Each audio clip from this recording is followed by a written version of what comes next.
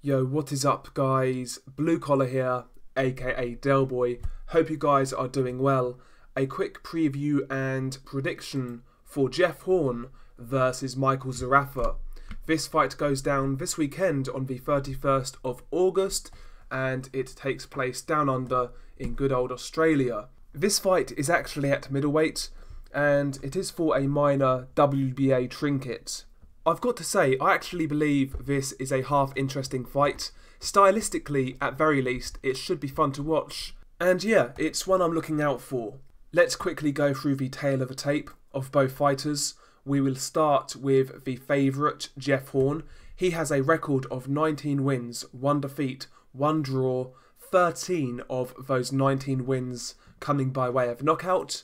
Michael Zerafa has a record of 26 wins, 3 defeats, 0 draws, 15 of those 26 wins coming by way of knockout. In terms of the height and reach of both guys, Jeff Horn is listed as 5'9" with a 68-inch reach, whereas Michael Zerafa is listed as 5'11" with a 71.5-inch reach. So Zerafa is 2 inches taller, and also he has a 3.5-inch reach advantage. So Michael Zerafa is the taller, longer guy, and not only that, Michael Zerafa is just the bigger, heavier guy in general. Michael Zerafa, throughout his career, has been campaigning at super welterweight and even middleweight in certain fights.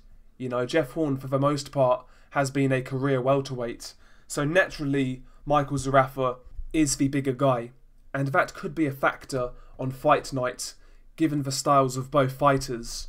Now, Michael Zerafa has had more fights, but you would argue, you know, Jeff Horn is the more experienced guy. He's fought a higher level of competition. He's fought the likes of Terence Crawford and ring legend Manny Pacquiao. Jeff Horn has certainly fought the better opposition, but Michael Zerafa himself is battle-tested. He's fought Kell Brook and made the distance. He actually put up a really respectable effort in that fight, and back in the day, Michael Zerafa also fought Peter Quillin. Now, Zerafa got knocked out in that fight, but he was giving Quillin some problems until that happened. So listen, Michael Zerafa, is he a world beater? No. Is he world class? No. But he's a good solid guy who's durable, and he'll come for a tear-up. And, you know, on some nights, he can give some decent guys problems. That's the type of fighter I kind of see Michael Zerafa as. And yeah, he should make for an entertaining fight. Now, how do I feel how this fight will play out? First and foremost, stylistically, it should be a good fight. Both guys, for me, are front foot fighters. Both guys are aggressive. Both guys like to get up in your grill. I think Michael Zerafa's work up close is a bit cleaner. It's a bit crisper in comparison to Jeff Horn's work. But for me, Jeff Horn brings far greater volume, far greater pressure, and he's got a knack of really smothering his opponents and then getting his own work off. Sometimes he's dirty, sometimes he will lean in with the head, sometimes he'll use elbows, shoulders, but he seems to get away with it, and it's effective in certain fights. And I certainly believe against a guy like Michael Zerafa, you know, he will have success with that style. The only problem is the size of Michael Zerafa. As we know, Jeff Horn, for the majority of his career, has been a welterweight. You know, fighting guys like Manny Pacquiao, Terence Crawford, Gary Corcoran, Ali Funeka, you know, guys like this. He's been fighting welterweights. Michael Zerafa, despite him being basic, is not a welterweight. He is a super welterweight / middleweight. He's a big dude, and he's bigger than Jeff Horn. Will that style be as effective against a big guy like Michael Zerafa, despite Zerafa being quite limited? That'll be interesting to see. Maybe Jeff Horn doesn't get away with the roughhouse tactics in this fight. Maybe Zerafa is strong enough and big enough to offset that. That could be a possibility going into this fight. That's something to look out for. Another thing in this fight I wouldn't be surprised to see is if we see Jeff Horn box a bit more on the outside, use that jab, and move a bit more. In some of Jeff Horn's earlier fights, he did box more behind that jab, and Jeff Horn was a good amateur. If we see a scenario where Zerafa is having success up close, and Horn's usual style isn't as effective, I really wouldn't be surprised if you see Jeff Horn use that jab more and just box more from range. You know, sensible basic stuff from range. I really wouldn't be surprised to see that. And if Horn does box that way, I could see him actually outboxing Michael Zerafa from range. For me, Michael Zerafa from range isn't really that effective. We saw that in the Kell Brook fight. When Kell Brook had that fight at range, Zerafa was quite ineffective. It's when Zerafa got to mid-range, and especially on the inside, that's when he was more effective in that fight. So yeah, if Jeff Horn decides to box and keep it at range and use his feet, I actually expect him to have a lot of success in this fight. And, you know, I believe he would actually outbox Michael Zerafa, and I wouldn't be surprised if we see that going into this bout. You know, Jeff Horn can box. He does have some talent, he does have some skills. He's actually got a nice jab when he uses it. Don't forget, Jeff Horn was a good amateur.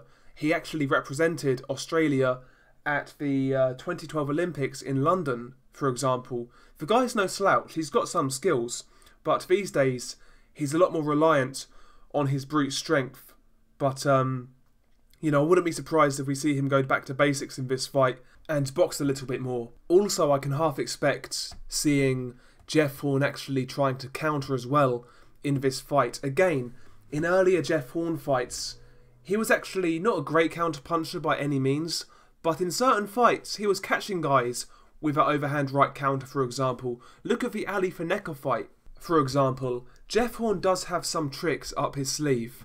He's not the bad fighter people paint him out to be. Is he an all-time great? Absolutely not. Is he truly elite? In my opinion, no. But the guy's a good fighter, you know, stemming from a good amateur background, and I believe he's got enough tools to win this fight. But, you know, it's a dangerous fight. Like I said, Zerafa's bigger, he's taller, he's rangier. Zerafa carries some type of power, and he's aggressive, he's hungry. It's a dangerous fight, and stylistically it should be a really good one to watch. And if Jeff Horn uses the same style he fought Manny Pacquiao with, for example, then, you know, this could be a tough fight. I think he needs to use that style but make adjustments, like I said.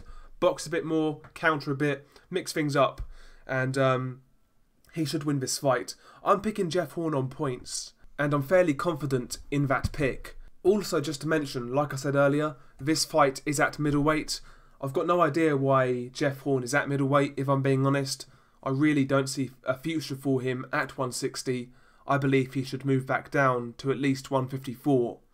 You know, I just don't believe he's got the attributes to challenge the top guys at 160. So after this fight, providing he wins, I believe he should move back down, well, move down to 154 and maybe target somebody like Jaime Munguia. I think Munguia is beatable. I think he's a vulnerable champion. Maybe that's the route Jeff Horn should go down. But this is just my opinion. I'm not his manager. I'm not his promoter. I'm just really kind of sharing my 2 cents. But yeah, good fight. Looking forward to it. Good for the Australian boxing fans. Share your thoughts below. Anybody here giving Michael Zerafa a chance? Or like me, are you going with the favourite Jeff Horn? Share your thoughts below. I'm especially interested to hear the thoughts of the Australian boxing fans. So again, drop your comments below. Peace.